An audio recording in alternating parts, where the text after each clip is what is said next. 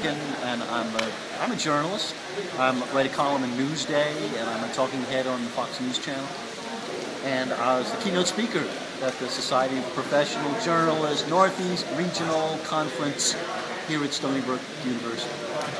What exactly did you want the audience to get out of your speech? What was some of the main points?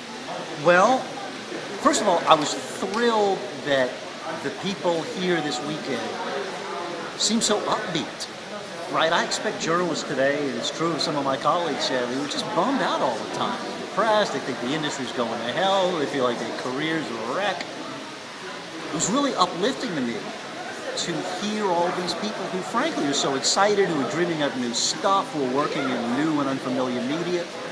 And so it seemed to me that my challenge was telling it to those people and inspiring them to figure out how together we're going to save this thing that we love, how journalists are going to save journalism.